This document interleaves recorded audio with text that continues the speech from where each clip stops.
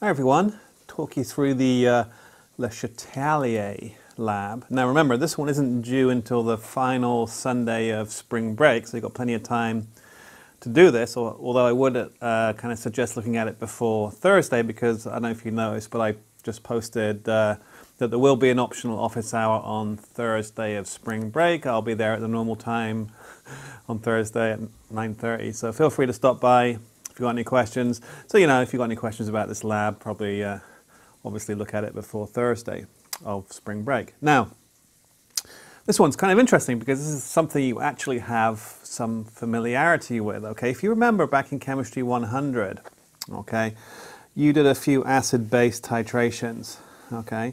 And in each case, and this is a very terrible drawing, you had your burette, and the burette always had some NaOH in it, right? And down here was typically some HCl, there we go, some HCl or some other acid, yeah? And you put phenolphthalein, which is a weak acid, weak base equilibrium, which we'll get to in a couple of packets time, okay? So you put some phenolphthalein in there, okay? And when it's in acid, yeah, if you remember, it's colorless. Now we use this particular indicator, phenolphthalein, a lot because it's some colorless in acid conditions, okay, to pink or purple in basic conditions, okay? And that's how we're able to tell the end point, okay? So it goes from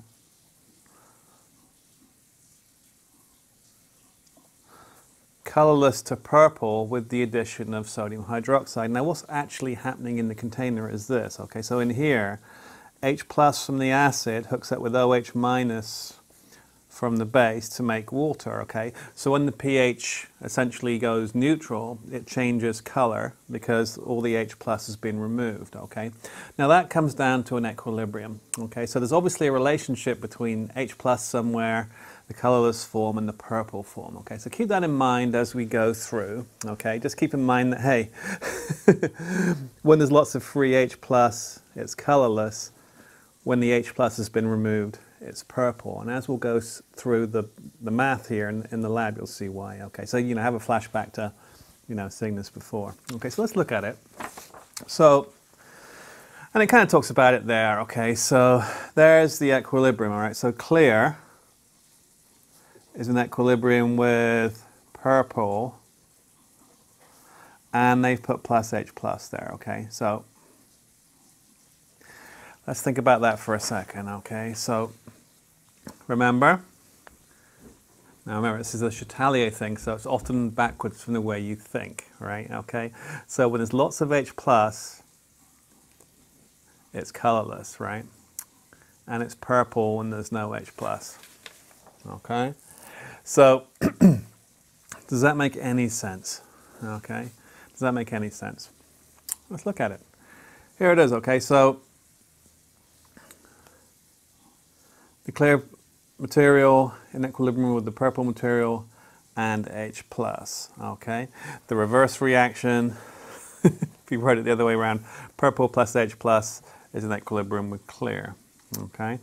Now think about that for a second. Okay, now when we're adding OH minus, right? When we're adding OH minus from the burette, okay, what actually happens? Well, if you remember that first page, H plus, which is sitting in the flask, plus OH minus goes to H2O, right? So that's in the flask, right? That's an equilibrium, if you like, right? Okay, in the flask, right? Okay, as acidic conditions. Now, as we put OH minus in there, okay, H plus is removed. If H plus is removed, what way does the equilibrium go? It goes that way, so it's kind of counterproductive to start with, right? So if we think about it, at the beginning of that titration, the equilibrium lies all the way to the right, doesn't it, right? Okay. Then as we remove H plus by adding as we remove H plus by adding OH minus from the burette, this removes, so it responds by replacing it essentially. Okay, so it turns purple, okay, turns purple. And that's exactly how it works. Now if you think about it, you can play with this equilibrium by changing either adding H plus or OH minus, okay? So let's just go back and show you that, right? So let's go with clears in equilibrium with purple. plus H plus, right? If we, remember, there's two conditions, right? So we add OH minus, okay, that means that's going to turn that into water, right? Okay, so remove H plus. So that's an acid-base thing, right? So if you add OH to a equilibrium with H plus in it, the H plus will react to make water. It'll be removed, right? So when we add OH minus, the H plus is removed, it moves to the right. Remember, Chatelier replaces losses, right? So if I remove H plus, it makes more H plus, okay?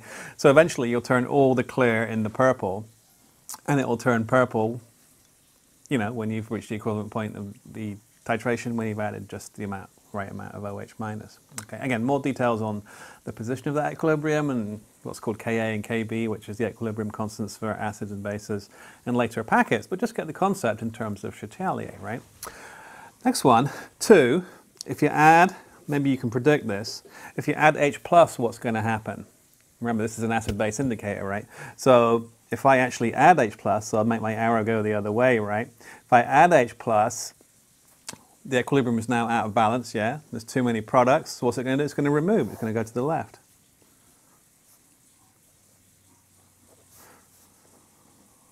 I'll put right. Okay. So if we add H plus, it's going to want to remove it. It will make the clear stuff. If we add OH minus, it will remove H plus, it will make the purple stuff, okay? So the position of the equilibrium can be judged by the color of the solution. You would expect in your experiment, when you add OH, you remove H plus, it turns more clear. When you add H plus, sorry, let's go, didn't I? I did it. I did the mistake that I don't want you to make. Okay, let's go from the top. So when I add OH minus, right, I remove H plus, yeah, getting confused by my arrow, right? If I remove, it moves to the right. It goes more purple. So if I add OH minus, it goes purple. And that's what we see when we do an acid-base titration. Okay. If we go the other way, if I add H plus, it's going to move to the left. It's going to become more clear. So the depth of color will change based on the position of the equilibrium. More H plus present at equilibrium, the more to the right it is, the less H plus present at equilibrium, the more clear it is. Now, as you may remember, this is kind of important, okay? When we look at, and we didn't actually do this too much in Chemistry 101, it's kind of saved for 102, but I gave you the basic kind of bare bones of it, okay? H plus concentration, right, this should do with acidity, isn't it, right? And you measure acidity with pH. So it turns out that the H plus ion, okay, so the pH equals the minus log in base 10 of the H plus ion concentration, okay? Interesting, right? So if you like, P is just a function, and we'll see it later, which says take the log in base 10 and put a minus sign in front of it, right? So if I, for example, took the, if I had 10 to the minus 3, so if I had an H plus concentration of 10 to the minus 3, take the log, so that would be 3, change the sign, pH equals 3, okay? Now remember, it's a minus, right? So if you think about it, the smaller the pH, the larger the number. So if I had 10 to the minus 1, which is 3 orders of magnitude stronger concentration, pH is, can you get it? 1, okay? So if you ever wonder why a lower pH is stronger, it's because it's the minus log of the power, okay? So that's the equation for pH, yeah, okay? So the lower the pH, the more H plus. When you get to 7, this is a kind of a misconception people have, right? People think, because we'll get to this in later packets, right? The amount of H plus and OH in solution is like a yin and a yang thing. When there's identical numbers of H plus and OH minus, that's neutral. The actual concentration is 10 to the minus 7, right? For both of them, okay? But we only concentrate on the H plus. So when a solution is pH 7, which is neutral, it has a concentration of 10 to the minus 7 H plus, and also a 10 to the minus 7 concentration of OH minus. That ratio switches as things become more acidic or basic. Okay, and if you like, the sum of the powers always adds to 14, right? So if I'm at pH, well, if I'm down here at minus 3, that one's minus 11, right? That's obviously quite a strong acid because it's pH 3, right? Okay. If I go the other way, 10 to the minus 10, that's pH 10, right? That's basic, and that'd be 10 to the minus 2 moles per liter OH minus. Okay, so we'll get into that yin and yang thing later. All you need to know for now is, hey, pH 7 is neutral. The concentration of H plus and OH minus is both 10 to the minus 7 mole per liter. As the relative ratio changes, a higher concentration is a lower number to a negative power, right? So 10 to the minus 3 is pH 3, right? Okay, get that. All right, so we see this. Now, when you want to kind of convert the other way, you can just do a little bit of math here. So the pH is the minus log of the concentration, right? Okay. If I go the other way, do a little bit of math, right? pH equals minus log of H plus ion concentration. So minus pH equals log H plus. Now, remember we did the thing with the natural logs and the E's? Base 10, right? 10. So the H plus ion concentration, this is kind of a nice equation we use a lot later, is minus pH. And that's, you know, that's what they talk about in here. Okay, so that's where that comes from. All right, so it's a real simple kind of review of what we're going to do. And then if you think about it, well, they talk about it here. If I go back over here, K equals products, which is purple, H plus over clear, okay?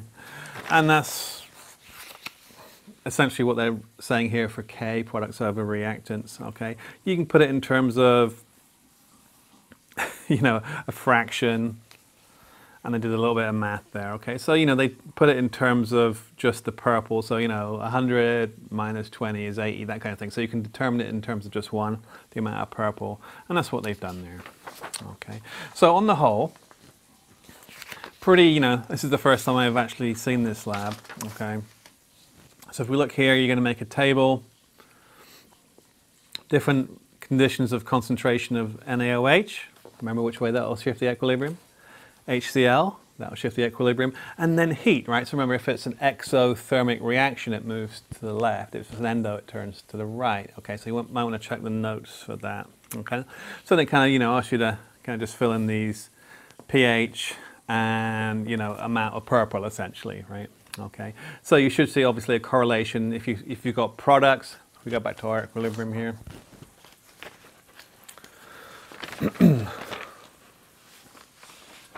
there it is. If you've got more products, you would expect to see a deeper amount of purple and lower pH, because more H plus means lower pH, right? Okay, and vice versa. If there's a lot of NaOH, if you like, it's going to be more clear, isn't it? Okay, all right. Hopefully that makes sense. Again, office hour Thursday in midterm. Feel free to come by if you've got questions about this lab at that time. Okay, otherwise we'll stop there. See you guys next time.